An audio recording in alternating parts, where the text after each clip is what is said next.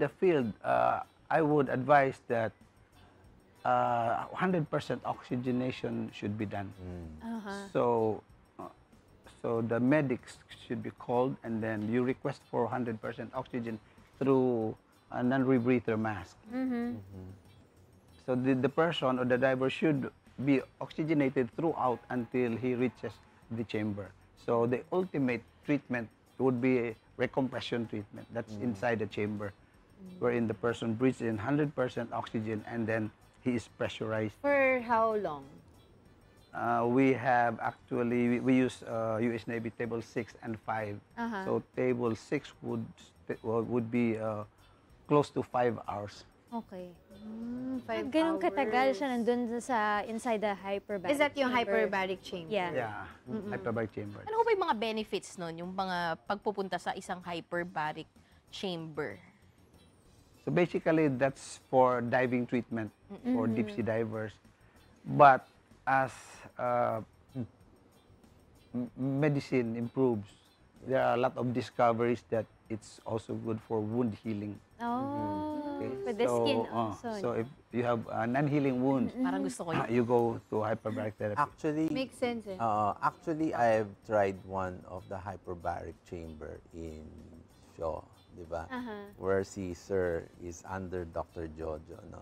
Kasi they put you there, pag may medical problem ka, Angel Diego, they put you there, then they simulate you to go underneath. Correct. So the pressure there is parang nag-ano ka, nag-diving ka nag-diving rin, ka. yes. Then I think most of the patient that they accept are like yung patients who have been paralyzed, CNS problem, nag-i-improve daw through time because the action is oxygenation. Yun. Parang Proper you give- oxygenation of you the body. give oxygenation. Oo, Daddy ko, parang nung ganun. sa cancer niya, nag-hyperbaric siya. Yeah. Oo. Doctor mismo yung nag-ano. Yes, which ganun yung flow, diba? tama yan kasi Jeg, kasi you know very well naman kasi 'di ba? Oxygen Yes. is consumed by the cancer cells. So once you have that, you have to infuse yourself with more purity of the oxygen coming in. Now, I was wondering, sir, itong hyperbaric chamber is the only solution for somebody who has decompression sickness? You can Or see, Baba. That yun would yung be the would be the answer. best because the problem is decompression sickness. So we bring the person back into the Yes, chamber, right. simulation to bringing him down Down. again. That's why we call it recompression. So we recompress the person maybe 3 atmospheres so that the bubbles would shrink back and go back to the solution. And finally, as the person keeps on breathing 100% oxygen, the nitrogen, which is now dissolved in the liquid, would naturally come out through respiration, sometimes through urination.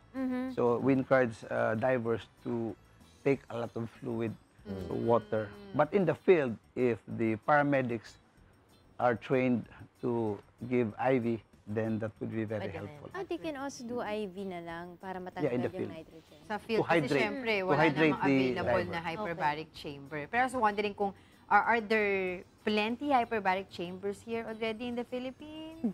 It is growing, yeah. So we have chambers now in Davao, in Bohol, Cebu, Batangas, Palawan, Quezon City, and I have also observed some private individuals buying their own inflatable chambers. So I have visited some homes. They invited me, and then I can see. So those are inflatable chambers. But for diving, we really use the hard shell. Gaano po ba kalalim ang daang masasabi natin na kailangan na ng treatment ng yung ganyan? Gaano kalalim yung nag-uumpisa yun? So there is not exact depth. But the principle is decompression happens when the person goes deep enough and then he stays longer, and then that could be insufficient decompression. That would be maybe sudden ascent or ilang minuto po yung longer na kailangan na sinasabi po ninyo? the divers actually use dive tables. They follow that. Okay, so violation of that table might lead into decompression sickness.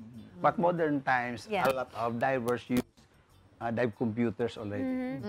Yung ano kasi nakikita ko yung mga badyaw, no? Ang titindi nilang mag-dive, talagang lumalakad pa nga Lalakad sa lang. ano. Oo. Kasi their body, Paano their bang bodies have adapted. naka-adapt na ba sila sa ganong klase ng